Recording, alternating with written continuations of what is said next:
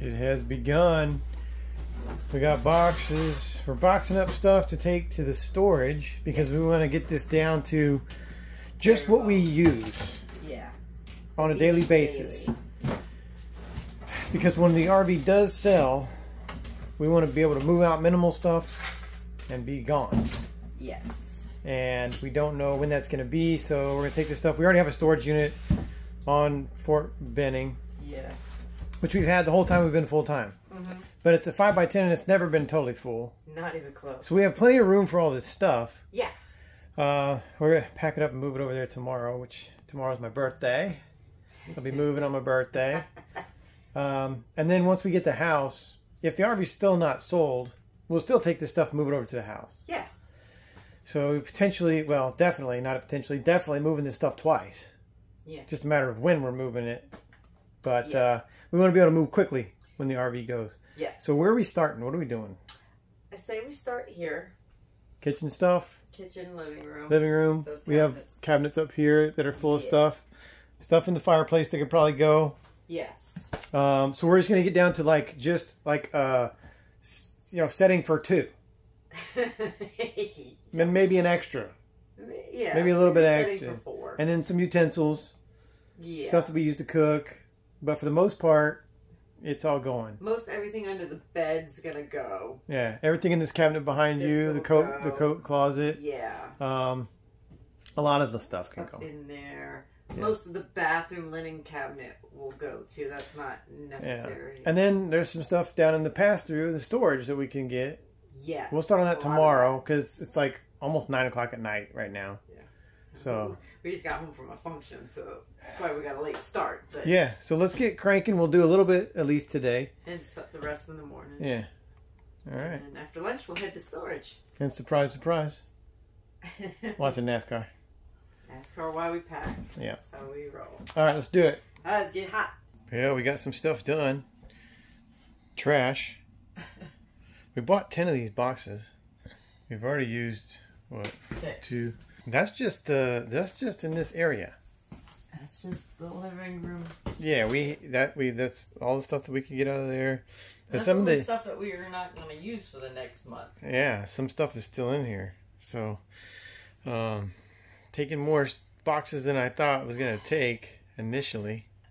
It's amazing what you can fit in these little things. It is crazy, man. Because the last time we moved out of one of these was, what, 3 years ago? A little over 3 years ago when we switched from the Montana to the Alliance. And when we moved then, I was like, how do we have this much crap in here? It just adds up over time. And then you start finding stuff that you've been looking for forever. Yes. Like a Dremel. Like a Dremel. We've been looking for. I was like, I need this tool. Not that I use tools a lot, but I was like, I need this tool. I don't even remember what I needed it for. But I found it last night. Got the Dremel. Yeah. So that's good. And now we're heading upstairs. We'll be doing the bathroom and the bedroom, mostly under the bed and the closet, all stuff that we can get rid of. And I'm sure we will have no problem filling up those last 4 boxes. I have a feeling we're going to be a couple boxes short. Probably so. Well, we're dropping off the boxes to our storage. Here's what the storage looks like right now. We still got plenty of space in here. Honey, did you see how much we brought? Yeah, we got plenty of space, man. Well, we got height. Yeah. But these bins got crushed the first time we tried to stack. We were trying to come and do this yesterday. Yeah. Didn't work out so good. Because our key card reader didn't work. And it was on a Sunday. So we called the emergency number, which no one answered, left a voicemail. No one called us back ever. Yeah. It's a good thing we weren't like on fire. Yeah. Or like trapped in here. Yeah. Because no one would have been able to let us out. We'd have spent the night in here. Yeah. But yeah. Let's see what it looks like after. Oh my God, it's gonna look terrible. Look, see? Look at that. We got plenty of room. Tell us you'd be fine. Look at all that space.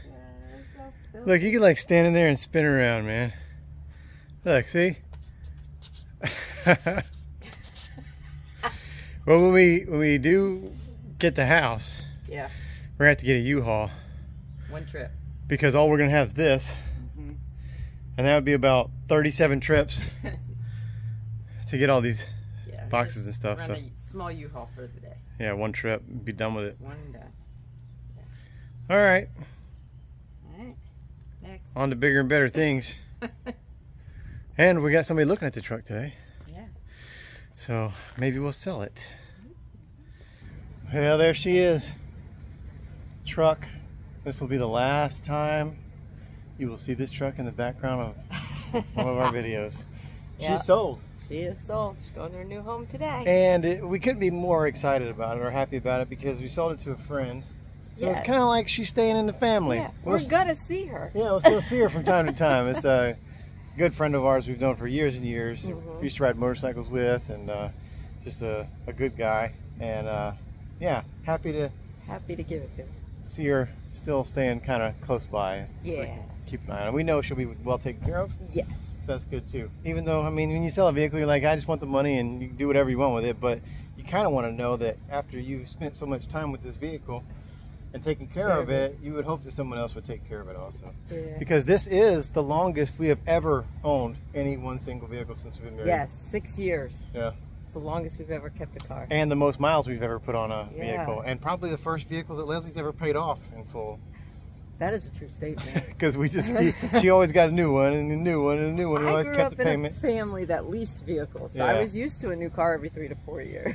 Yeah, so we had this one for how long? 6 years. And June was 6 years. Paid it off, and so new chapter. Now, this one's not paid off, by the way. So we're back to the old. Back to the old. Right. The norm for me. All right, we got to get going because we got to deliver her because he has nobody to come with him to come pick it up. So yeah, so we're gonna go deliver her. Yeah. Awesome. Very exciting. It's starting to happen. It's all starting to happen, and it's happening in the correct order. We knew we had to sell the truck first. Yes. I think we have a buyer for the RV. Yep. So stay tuned for that. Today we are taking off the decal, and our hopes is that we'll take off the decal and you won't be able to notice it was there even there because it's white. The last RV we had, the Montana, was tan, and when we took the decal off you could still see the outline of where the decal was because of the sun fading.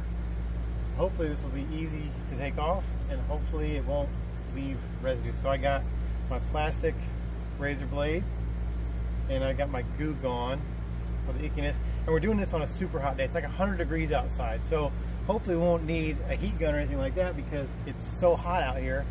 Hopefully the decal will come off easy. And our good buddy right here, little butterfly, is I guess wanting to oversee the project.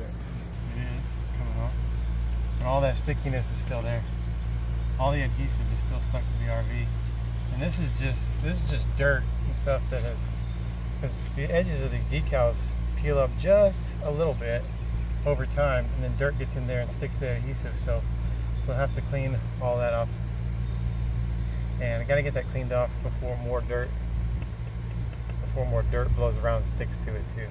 Well, you can see that the decal's gone, but you can still see the Wayward Waggs hanging out here. That's all the adhesive. That's all that sticky adhesive on there. So now I gotta get a hold of the Goo Gone, and you can see the yellow discolorment from the adhesive. So hopefully when I rub that off, all you'll see is the same bright white that you see here. Fingers crossed. It's crazy. I was peeling this off, and as I'm peeling off different states, I'm thinking about all the times we were in those states. I'm like, oh, there goes Florida. Oh, there goes Florida. Oh, there goes Texas. You know, all that stuff. So I was thinking about the states we've been to as I was peeling them off.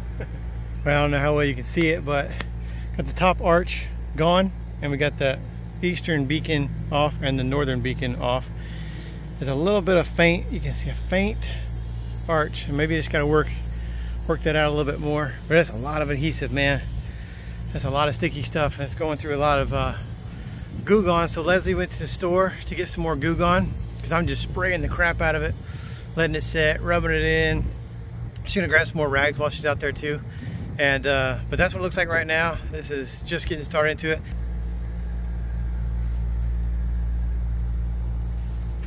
Yeah, it's like a booger. Oh. Stop it. Look at it. Don't you dare flick it at me. Well, now I'm taking the Wayward Waggs logo and then the website and all the socials off of here.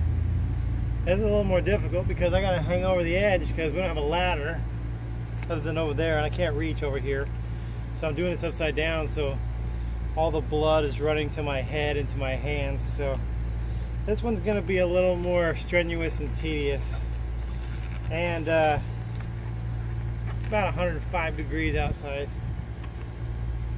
I was hoping that the heat would help with the adhesive, but it's not really. I mean, these are still coming off pretty easily, but all the adhesive is just staying right on the RV.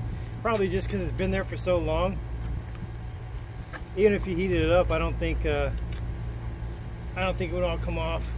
So we'll have to like saturate this with Goo Gone, and it's gonna take a long time and a lot of Goo Gone.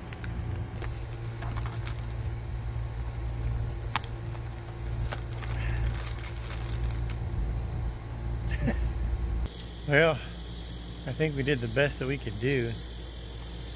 Can't hardly see any. You see, if you get up close, you can't see on camera, but if you get up close, you can see the faintness of the logo, and you can see the faintness of the logo up there, and then the waywardwags.com and all the social media logos. But now we're just washing it. I say we're washing it. Leslie's washing it now. Wash the oil off. And then we'll spray her down, and it's just gonna be what it's gonna be. Whatever it looks like after that, that's what it's gonna look like. Yeah, there she goes. Yeah. That's it, man. That's the best we can get. Yeah. Tired. We did our best. Did our best. You see a faint little. You do see it. See a faint little bit right there, and then there's a faint little bit. But up there where the logo was. It's on there for 3.5 years. Yeah, it's a long time. Yeah. And I don't think it's not adhesive anymore. I think it's just part of the black. Faded onto it. From the decal, like embedded itself into the fiberglass. So it's just a little. It's just there. Maybe he'll put a big American flag or something up there. Nice. Yeah. You're good. America. And according to my calculations, as long as this buyer comes through, like he says he is, we have 10 more nights in the RV. Really? 10 more nights. Wow. Yeah.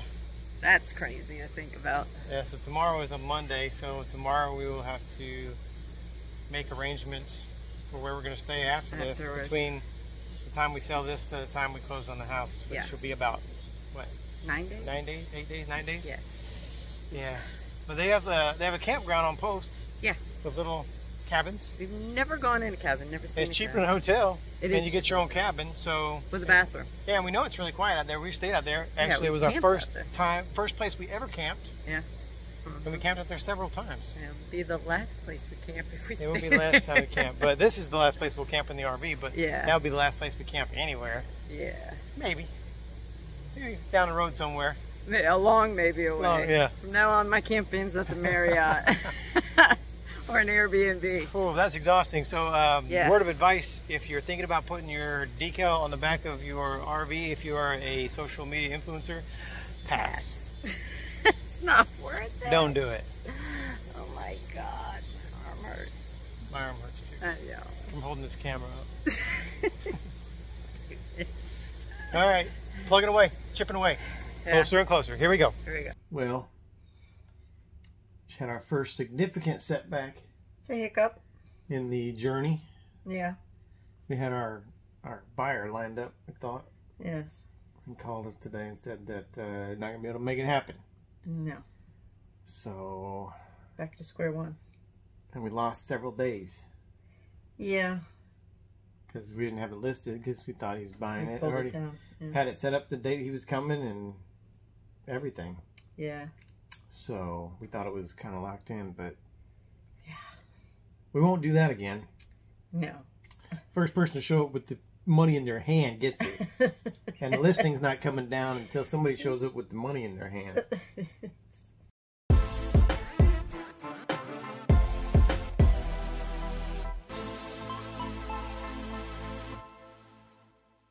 Hey, stick around for a few seconds. We're going to honor a fallen hero. If you want to get involved with helping us help veterans, everything you need to know is right down in the description of the video. Appreciate you watching, and we'll see you next time. Bye. Bye.